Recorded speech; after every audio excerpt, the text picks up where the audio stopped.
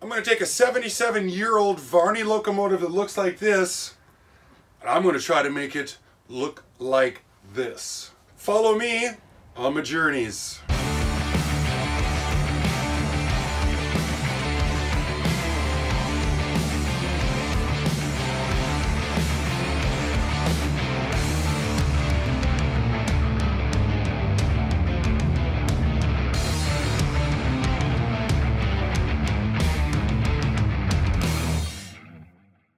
Hello, welcome back to another edition of Classic Model Trains. I'm Ron. Today we're working on a Varney F3 Powered A, Powered B unit. This one first showed up in I bought 21 locomotives sight unseen. Will they run? This one, these guys, they didn't run. I mean, look at them. They looked hammered. They were hammered. They really were.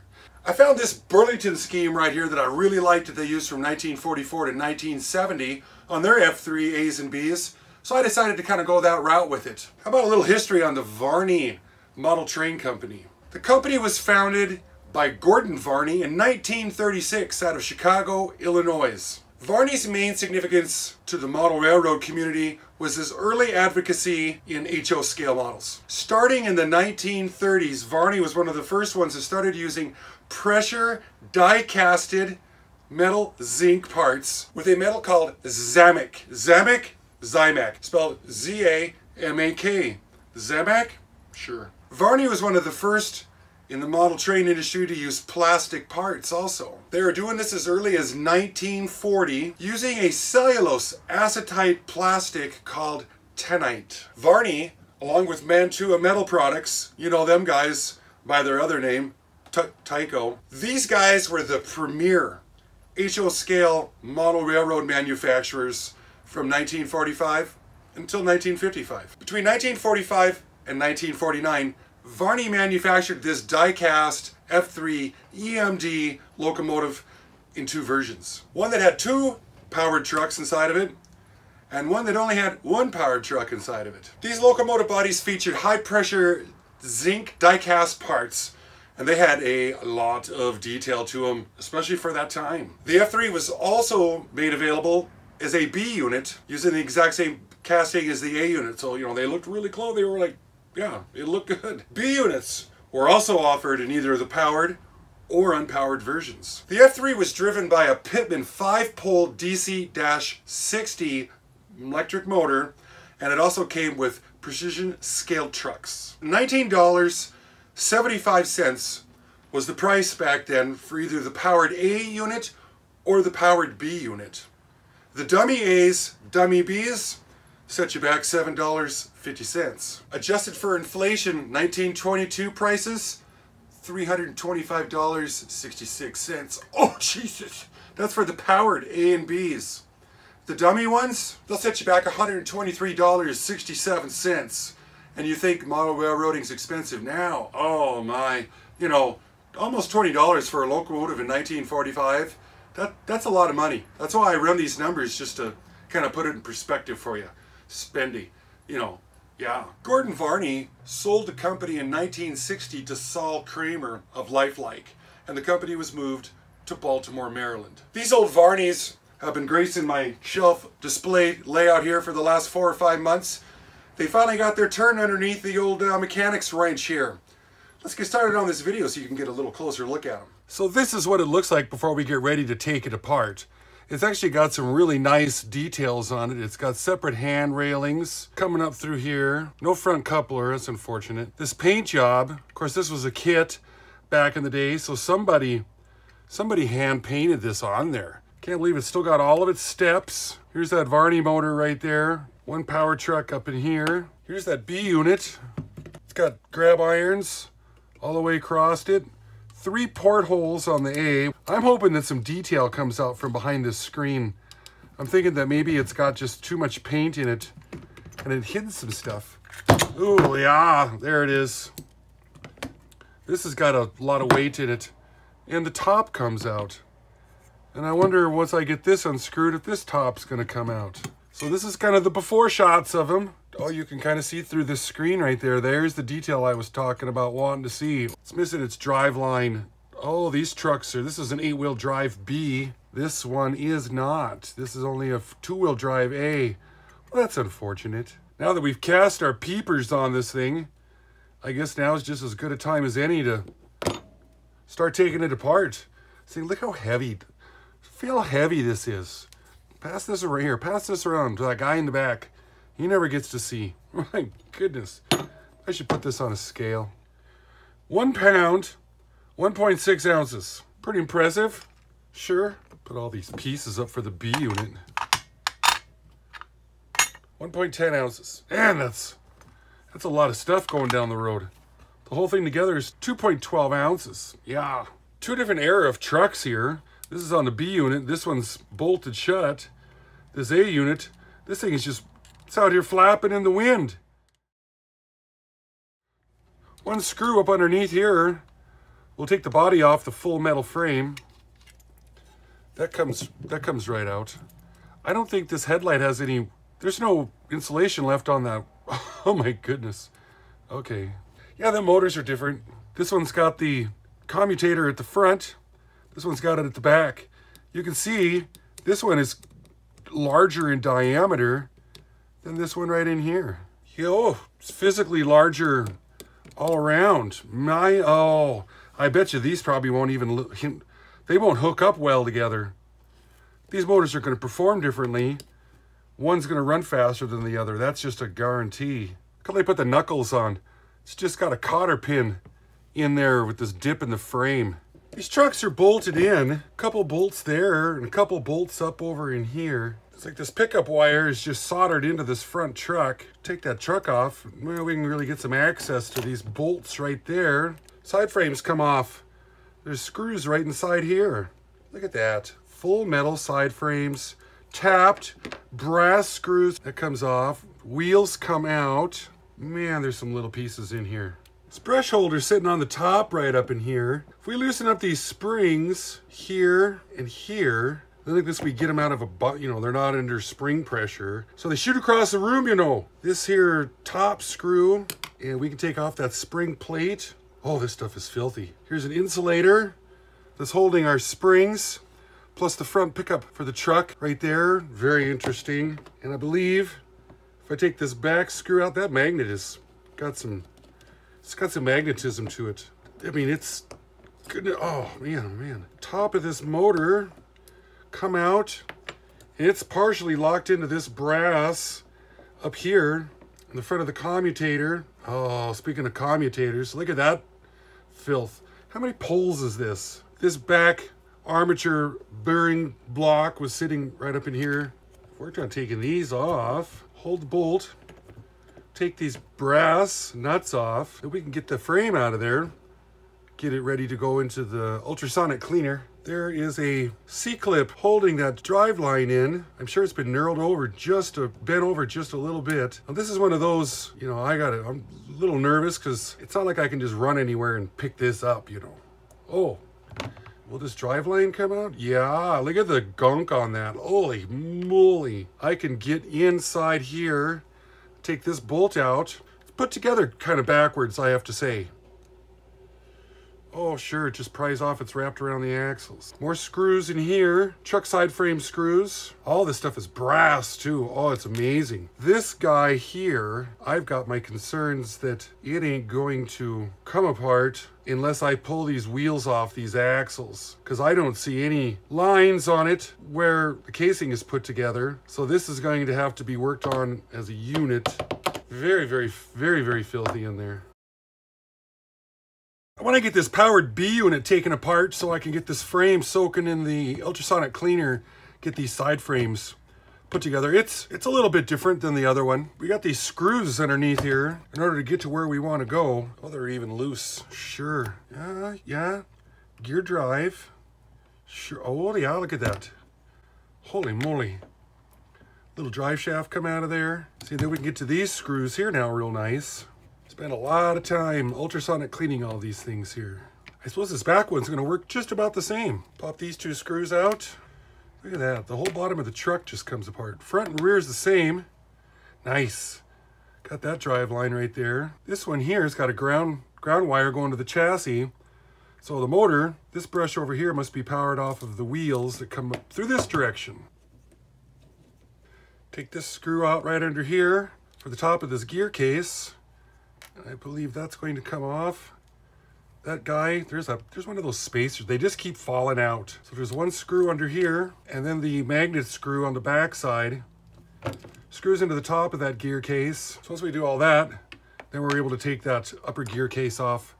Then we can work on cleaning this motor by hand. We're not going to ultrasonic clean that. This is just a fiber upper truck mount right there, insulated.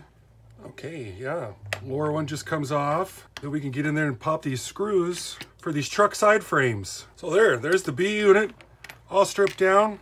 Here's some parts right here. Got the motor. So that's all the juicy stuff out of that. This collection here, ultrasonic cleaning time. Freezer baggie, get all of our pieces parts in there. That'll lay in the bottom and just get whooped right up. After several hours of disassembly and some ultrasonic cleaning, a little detailing with a brush, this is what all of our major components look like. Now that I've got them stripped down, I'm going to get them prepped for paint. So here's all of our parts. So this is the power truck right here. This portion is the back. The motor frame is right here. So we're going to put this pivot bar in, this lower motor frame, and then this spacer that likes to fall out. I believe it was just sitting up in this neck of the woods. And we've got this screw right here that's going to come in from the bottom and hold all this together in one piece if we do everything right. I want to make sure that the motor, this lower armature bracket, is straight, square, flush, perfect with the world. No skeletons in its closet. Crank this bugger down, because you don't want that loosening up. Our pivot bar still pivots. We got our spacer plate hiding out right up in there. Now the motor, this armature bushing that's at the front, it's going to lock in underneath of this. And then the next one comes in, locks in on the top. We got this bushing plate right here. No thrust washers. Can you believe it? I'm going to put the short ones down, armature shaft in, slide the top plate in, and then roll this front one together. Our magnet, it's got a U-shape in it where the bolt goes through. So we put that down like this, get our fine little brass screw, put this in, and this is what's going to hold our motor assembly completely together. Tighten this up. There, now our motor's all put together. Up in the front up here, there's a wick down inside there. So that's always good for holding oil, and it will keep this front armature bushing oiled up for quite some time. Well, they never put it here in the back where it's, you know, more important. Pick up this back armature bushing, get a little juice in there. Here's our brushes. Everything got cleaned up earlier. This brush plate right here, non-conductive. Is this being a hassle? Oh yeah. These little springs, they got a little angle of the fadangle right there. Only one seems to be enjoying falling out. Screw this in, making sure everything's straight and square. Get our brushes up into place, and then we'll just take these springs and fold them back in. Make sure when you're cleaning these up that you clean these springs off right here of any rust or scoob that could be on them, because the juice, you know, starts up here, but it's got a, yeah, that juice is flowing through the spring. Not this one, it's soldered to it, but this one over here. So be sure to clean those. Now I want to hear what this thing sounds like. About 55% throttle. Now that our motor's happily running, let's start to build this drive case down under here. Give our axles, of course, a little taste of oil. Oh yeah. Sure, since we're right here, let's check our gauge on our flanges. Oh yeah, this thing here, so dirty. I was busy scraping it out with a Q-tip trying to get all the old grease in there. It looked like earwax. Ew! That'll remind me of that episode on Mythbusters when Grant and O'Hara, they were gonna like make an earwax. Yeah, okay. You remember that one. This drive shaft is plastic, and all the other ones are metal. This is a smaller motor. I have yet to get the appropriate, if this is a newer motor or an older motor, because I can't find any motor that looks like this at HO Seeker, one of my favorite places for resources. I'm gonna put some of this grease, multi-purpose synthetic, on this bushing end and on this end right here. We ain't got no thrust washers for this drive. So he's gonna go in. Back on this backside, there's this keeper. This is one of those, this feels like it's a fiber keeper, but it's one of those when you're pushing it on and if you launch it across the room, you're done. I like to have a little bit of this grease on them drive gears down inside there. Give it a little bit and then we'll spin it, help spread that out. Put some down here. Doesn't need a bunch like that last wad that was in there. It was too much. Give these front guys some also. Now this has to be bolted in the frame before we can put the side frames back on. With these little teeny tiny screws, there's the key. I had to put a little bend in it so my screwdriver can come straight down. Keep these guys nice and tight. These will eventually be pried on. I always love little screws. It just reminds me of the good old days when things were built. None of this plastic lock tab stuff. This thing was put together. Throw one in over here. And then this guy, pry it back into place. Bent out of shape like this, because you got to get the axles in these holes, and then you, I guess, put it straight again. It's kind of how I took it off, and that was it. It's like, that's it. So that's what the completed rear truck would look like. Front truck, put the frame bolster in. It's got different screws, the tapered head on them. Put the nuts up on the top here. And these, boy, they're not none extra too long. They are just the minimum length they can be. This guy's gonna ride down underneath. Then we got more of those little tiny dang screws for these side frames. When you're doing this, of course, you're upside down, and you can actually bolt these side frames on the wrong way. So we'll get this bolster screw put in here in the center, just to hold everything. You see the copper pickups over there. So you're gonna wanna put this one in, making sure that you got your wheels in correctly. And then there's going to be a significant amount of cussing while I get this together. Get the axles in the axle holes, try to hold this whole kit and caboodle together, line everything up. Oh, I'm really close now. All I gotta do is just get this little tiny screw in. Did I pull this off on the first shot? Are you kidding me? No way. Okay, so that's what this looks like. We'll give these guys just a little taste. I think we can almost put this part on the track. Coming through at about 4 volts, pulling half an amp. It's got kind of a nice little slow crawl right there. A little on the noisy side, but those straight cut gears, yeah, that'll make it happen, you betcha. Slow crawl, what are we doing here? We're doing about 3 volts. Oh, damn it, stalls out. Right there at about 3 volts. It is from 1945. Hauntober Halloween episodes been taking place all this month. This will be my 5th installment during October. Some guys got an extra paycheck this month too. Double bonus. I got one last thing for Hauntober. Here before I started doing this, I wanted to be an aspiring filmmaker. I made this little video here back in October of 2019. It's only a minute long. You guys got a minute? Fits into my Hauntober special. Got a minute? Sit back, light up a cigarette, check it out. If you don't got a minute, scroll forward just a little bit. About a minute's worth. And then you won't have to sit through it.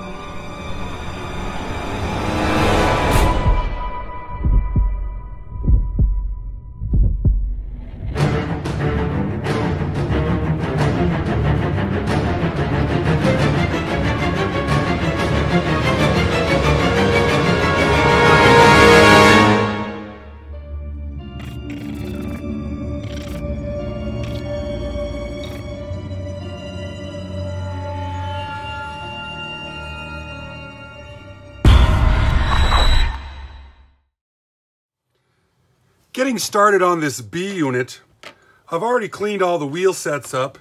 I didn't even know that both the wheels were brass till I cleaned them up. One of the problems that I've been suffering with is once I clean all these things up and then they sit on my shelf for a while, like months, and the brass tarnishes again. And then of course I got to clean the wheels again in order to make the damn locomotive run right. I found out about this stuff right here. And it's supposed to kind of leave a coating behind on the brass to prevent it from tarnishing again. So I'm going to take a little bit, put it on this here Q-tip, and I'm going to give her give them a wipe. And this is the first locomotive I've done this to, so this is a little test bed here to see if this is going to prevent it. Now you notice it said Inox on there, and there is a paste out there that's got the same name, Inox, that's kind of making its rounds. I think this might be the same stuff, same company, doing the same thing. That's what I know. I am just experimenting with this for you guys out there. These axle pins right here, you got to clean them up because that's how the juice flows through from the wheel to the axle to the side frames, from the side frames into the frame.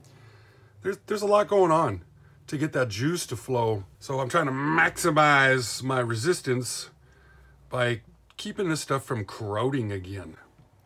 Yeah, this has been sitting around for 40 years or more, but I don't want to have to clean them up every couple months. And apparently when this dries or it evaporates, or I don't know what happens to it, it goes to heaven, and then it doesn't leave them greasy and slippery.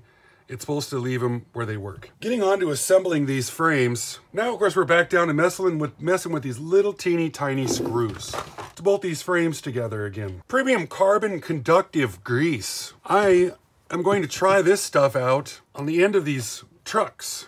This little hole right in here is where the axle rides. So instead of oiling it, I'm going to try some of this grease and see if this will keep the corrosion down. These wheel sets, when you look at them, you'll see that one end is insulated right there. So that means this wheel is the pickup wheel. So you got to make sure that you've got those both going the same direction. And then of course you got to have the polarity correct when it's on the locomotive. This is going to be another fun example of needing 13 hands, a bunch of new cuss words, trying to figure out to get these all put together. Sure.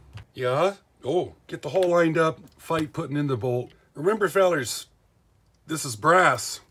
So if you don't get it started straight, it's going to go in crooked. And if it's hard to screw in, you're stripping it out. Should we check our gauge? Sure. To clean this armature, we're just going to take this spring right here out of the way, and we'll get the brush out of the way. We'll get in here with some mineral spirits, try to clean up the grease that's on there. Oh, sure. Then we'll follow it up with the fiberglass pencil, just to give it a little polishing in there. So we'll put our brush back in shape, put this spring back in. This one's got a wick up in the front here also.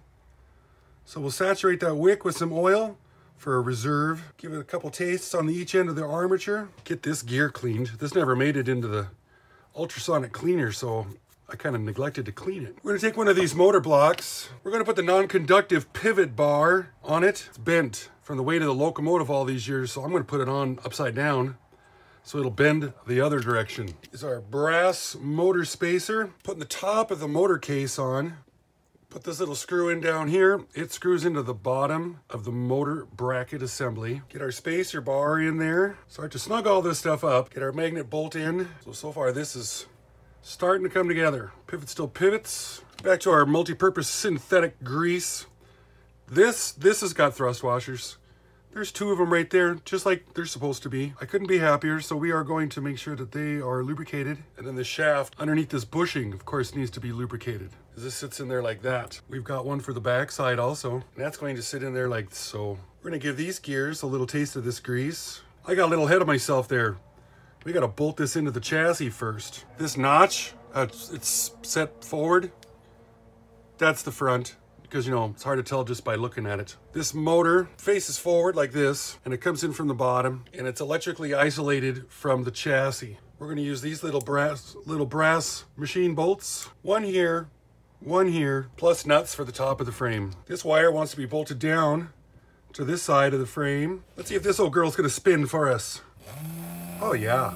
This front bolster, this piece goes towards the front. These guys go towards the back. This little screw here, tapered head, goes in this side here, and then this brass hex nut goes up above. You crank that down real tight because it's got a little bushing that keeps that from getting too tight. Bolts on underneath the frame, the nuts that go up here on the top. This is what she looks like so far.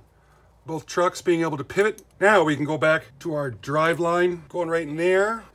This is going to sit here like this. Grease up these brass gears. Just some. Spin this around to help disperse the stuff, make sure it gets spread around.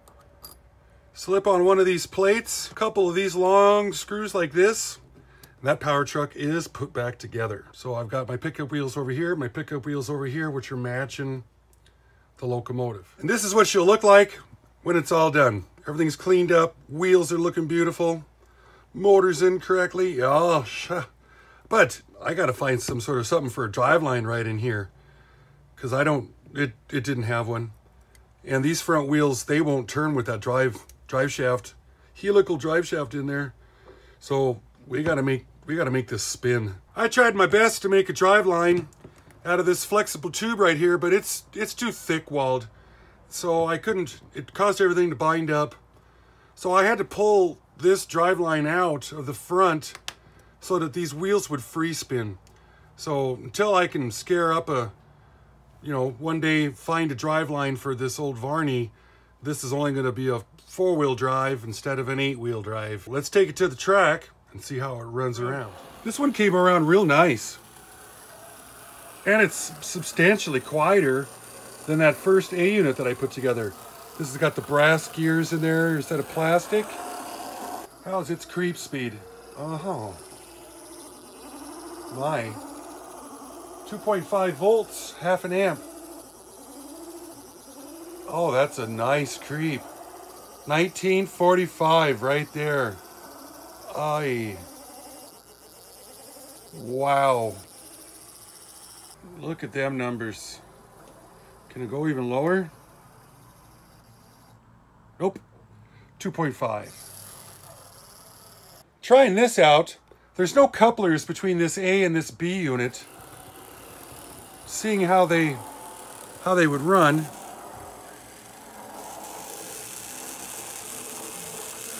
That is matched really quite good. Nobody's running away from the other one. Nope. Oh, yeah. I am surprised. I guess it's time to get some couplers on these things now. I wonder if I can get some Katie's to fit. Well, I've been toying around with you enough now. Let's do a reveal of this thing. Let's bring the whole damn thing out. Come on.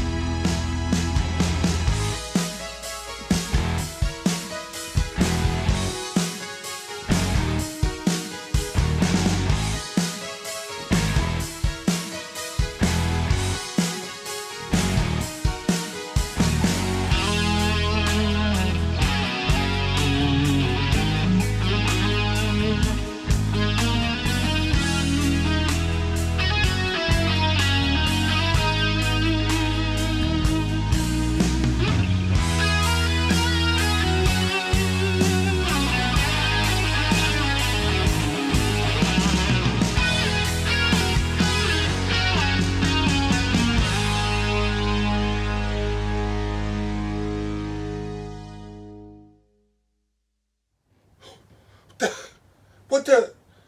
You're probably wondering where the rest of it's at, huh?